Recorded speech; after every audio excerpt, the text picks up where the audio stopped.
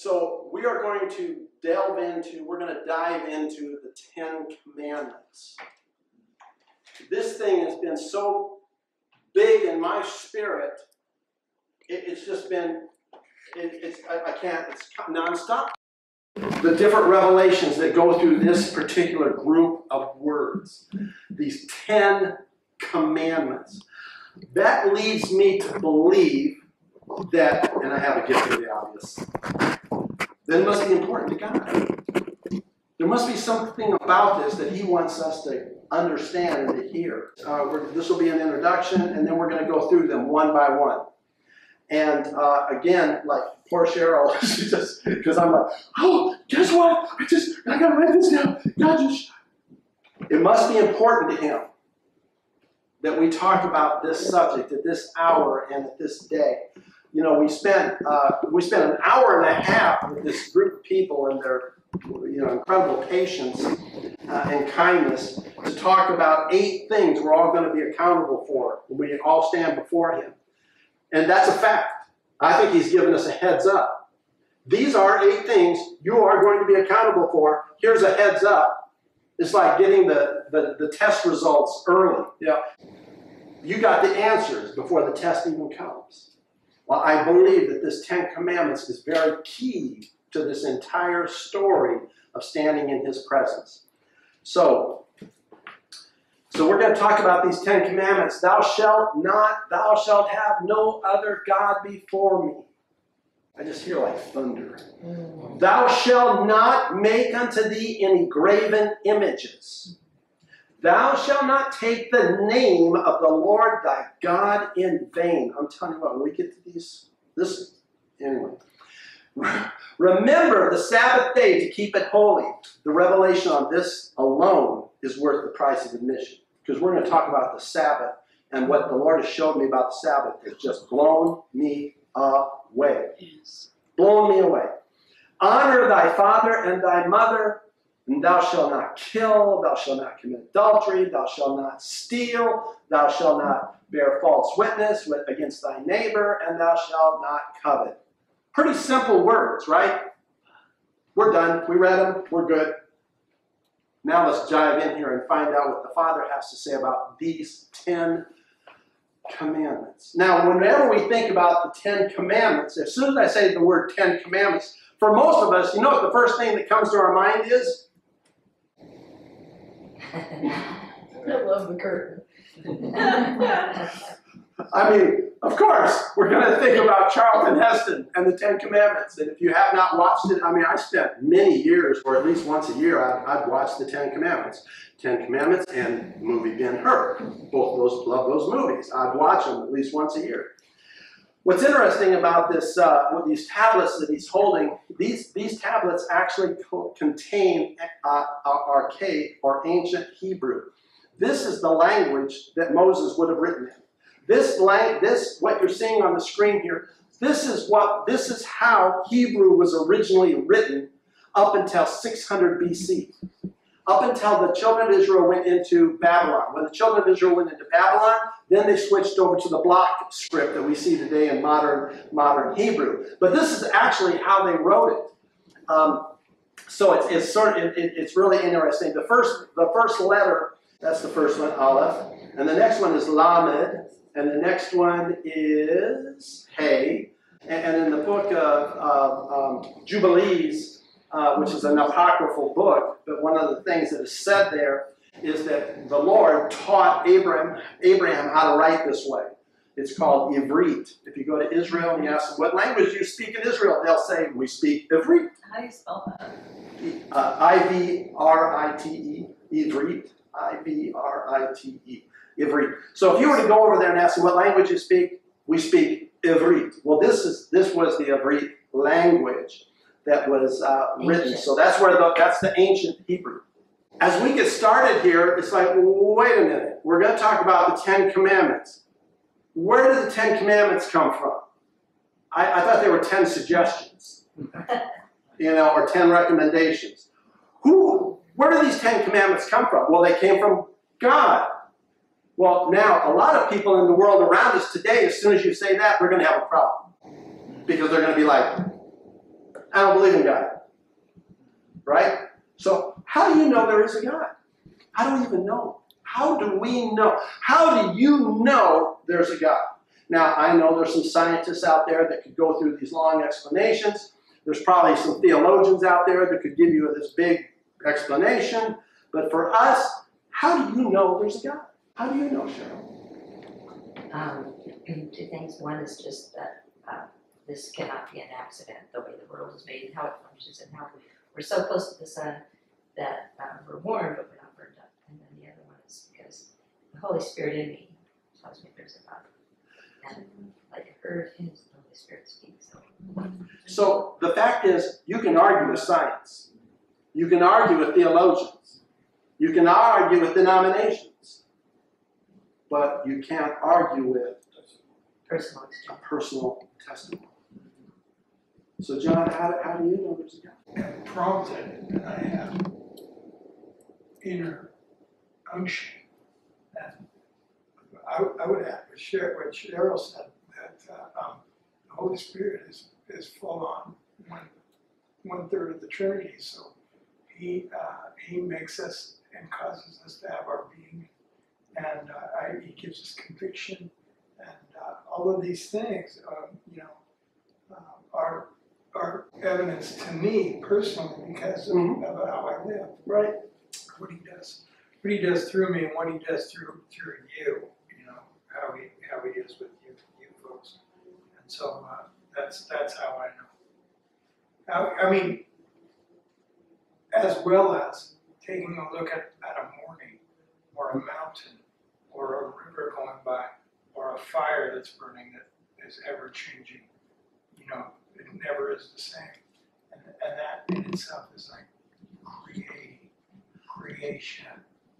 So every religion, every single religion, other than this faith journey we live with Jesus, every religion on the earth postulates the possibility that there may be a supreme being, but to know him, you've got to follow these rules. So they automatically give you rules. And so they lay them down and say, now, if you will do these rules and do these rituals, then that will draw you in to the approval of this supreme being.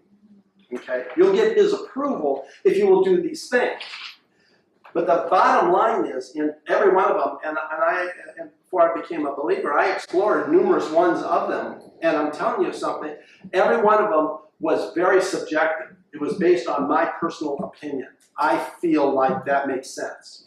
That makes sense to me when they would sit there and with the Buddhists and they would share the poetry. I thought the poetry was lyrical. I liked the poetry. And so I liked some of those nuances. They were appealing to me. And so I kind of leaned into them. Some of the other things that I experienced were not appealing to me. But every one of these things that we approach, when we approach every other religion, it is a very subjective experience between me and it. I'm presented with certain doctrines, I'm presented with certain teachings, I'm presented with certain things about this particular faith system, and then it's up to me to say, I like that, so I'm going to lean into that. But it remains very subjective. But not the thing that is so amazing about this relationship with the Lord is I didn't choose him. I did not choose him. He chose me. He came after me. Something outside of myself. Something objective. Outside of my being. He came after me. That's a totally different experience. Yes. I didn't volunteer sign up for a specific faith system or religion. I didn't come in and say, I'd like to sign up for that religion. I didn't do that. In this case, he came after me. Relentlessly coming after me. And times when I pushed him away. When some of his people that came and witnessed to me, and I was not a pleasant person with them. More than once, I had to repent over and over again for how I treated some of his servants. You did not choose me, but I chose you.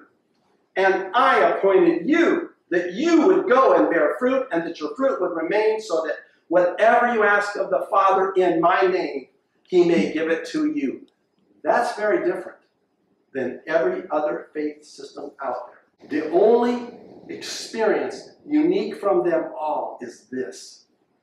Our Father, our Lord, chose us. Before we didn't choose him. Good. He came after us. And he continues to keep coming after us.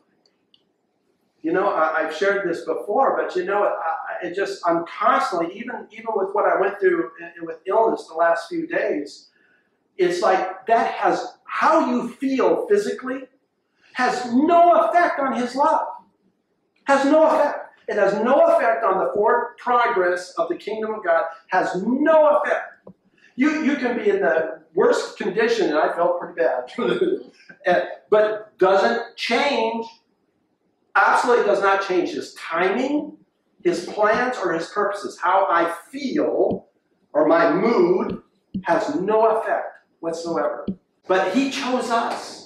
This makes us unique from every other ism out there. I mean, you can look at Jainism, you can look at Zoroaster, you can look at Hinduism, you can look at any one of those. And they'll give you a booklet and they'll tell you, this is how we do it. If you want to be a part of our thing, here's how you do it, okay? I like you wear pink garments or robes, or I like that. Okay, I like to do that. So they give you a booklet. He comes after us with none of that. He just comes with love. It says, with relentless love, that says, I will not give up on you. I will not give up on you. I will continue to pursue you. Even when you backslide, even when you stub your toe, even when you do some foolish thing, doesn't change my love for you. I will pursue you. And I want to pursue you until you come to the fullness of what I created you to be in the first place. Because that's what I want. I want you to be the absolute, complete fullness of who I created you to be.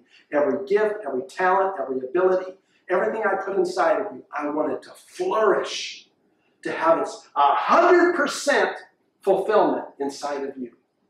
Isn't that incredible? Mm-hmm. That's radical. He pursues us. Sometimes when we're even running from him, he's still pursuing until we finally turn around and give up. And then he loves us to life and never judges us to death. All right, so one of the things we're going to talk about is the Torah. And oftentimes when people think of the Torah, they think of the first 5 books of the Bible, Genesis, Exodus, Leviticus, Numbers, Deuteronomy, called the Pentateuch. But the fact is, the word Torah literally means teaching or doctrine, direction, guidance, law. Law is a part of this. But when we say the word Torah, it has all of those elements built into that one word. So in one sense, you could hold the whole Bible up and say that's the Torah, because it's teaching, it's guidance, it's direction. So you notice what he has in his hand? So you notice what they're using there, that little hand? It looks like a hand.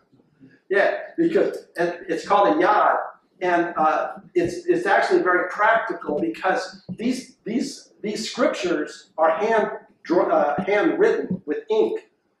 Well, they are. They're all done this way. The ones in the synagogues, they're all done with this ink. So can you imagine people putting their fingers on that ink? Yeah. And rubbing it around, and the material itself, would get worn out.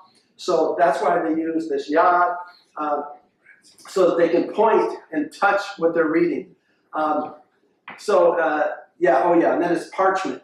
So the material is parchment, so you can imagine if people were handling that with their hands, so that's why they don't. So anyway, the law. Let's talk about the law. Jesus called it the law of Moses. Jesus called it the law of Moses. So we'll call it the law of Moses, because Moses is the one that received that law. And he received the law on Pentecost. So when we're celebrating Pentecost, the coming of the Holy Spirit, our Hebrew brothers and sisters are celebrating the giving of the Torah. They happened on that day of Pentecost. So the law basically is broken up into 3 areas. You have the ceremonial law, the civil law, and the moral law. Okay? So under the ceremonial law, you have sacrificial laws. How many have read Leviticus? Isn't that a great book? 2 pigeons and 3 goats and, so you got the sacrificial laws, you have the hygiene laws, and I think we shared this before, but one of the reasons why the Jewish folks suffered so much during the plague in Europe was because the Jews had hygiene laws. They washed and they were keeping themselves clean. They were washing their hands, and all the other people were dirty and getting sick and dying. And so they looked over at the Jewish people going, well, why aren't you guys all sick? Well, one of the reasons why was because they were washing their hands. And they were also the way they treated their meat. And all of those things were done through these sacrificial laws. And so they had clean hands and they had clean food. And so they stuck out like sore thumbs because they weren't dying. And so, of course, then they get persecuted. In this ceremonial laws, we also have the feasts, or what I call Elohim's calendar. There's actually 2 calendars. The Jewish people have 2 calendars. They have the civil calendar and the sacred calendar. Okay? So as far as the ceremonial law, the sacrificial laws, and the hygiene laws, and then of course you get down to the civil laws, the statutes, judgments, ordinances, the civil calendar. Out of those 2 areas, the ceremonial and the civil, do you think any of those have anything to do with us today? Maybe one, and that's the calendar. Now, I'm going to share this with you, is that when we share, we're sharing from our perspective, to the best of my knowledge. This is how I see it. But it's up to us individually to process it within our own hearts and say, well, maybe not, or maybe not now. Maybe later. I'm going to put that on the shelf for now, and we'll see. But when it comes to the Father's calendar, what I have experienced, my testimony, is that there have been significant changes that have happened, interestingly enough, coinciding with his calendar. So when on September 26th, when we moved into the year 5783, something changed. And I felt it, and I knew it. And then these dreams have started coming over the last 2 weeks. So my testimony is such, my experience is such, that it makes sense to me that the Father's still working by his calendar. And so I watch those days. Now, the beautiful thing is, watching a calendar has nothing to do with do's and don'ts. It doesn't have anything to do with don'ts. It's not constrictive. You want to look at the calendar. It's 5783. But there's no bondage to that. There's no legalism to that. It doesn't mean I've got to get up and do some kind of ceremony or whatever. It's just a matter of, there's the calendar. Interestingly enough, things keep coinciding with his calendar. That's a testimony. All right, so then we get down to the civil law. So what we've been set free from through Jesus is the sacrificial laws, the hygiene laws, because that's when they said to Jesus, they said, well, why aren't your disciples washing their hands? They're not washing their hands.